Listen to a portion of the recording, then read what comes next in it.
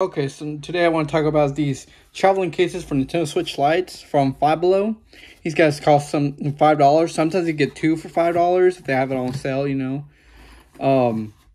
Usually these little cases I like to buy them for the Switch Lites because they're not too expensive, and you know, usually these little guys I like to carry in my backpack sometimes when I go some places.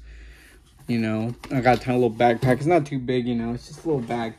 You know, I usually like carrying one of these in this little baggie just in case I go somewhere. You never know. Could travel somewhere in the world. But yeah, I like these little guys. They're not too expensive in my opinion. Oops, sorry.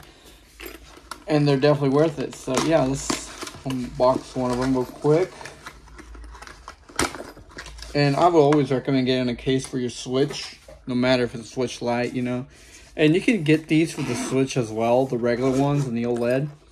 But they don't sell them in black anymore. They sell them like in a Naruto, you know, or unless yours sells still black, but mine doesn't. Just, you know, these little guys, and they sell Naruto and a Marvel, you know. And I just want a regular black one. I don't want to go that far, you know. But yeah, here we got a case. I always been using it with little silicone cases, but I might upgrade. Oh yeah, there is a little. I missed a little clip here. Huh.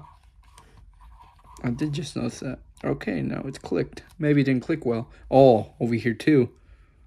Okay, this little case doesn't click well, I'm guessing. I wonder why. Yeah, I thought on the previous video I was passing it, but it looks like it didn't click fully. Okay, but I hope it clicked now. We'll see. But yeah, we're going to put it on with this little case here and see how it sits in it. And it looks like it's doing a pretty good job. Keeps the Switch protected, not getting scratched up.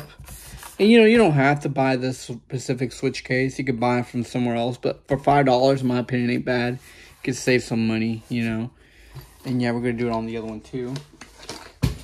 Oops, it dropped. It happens.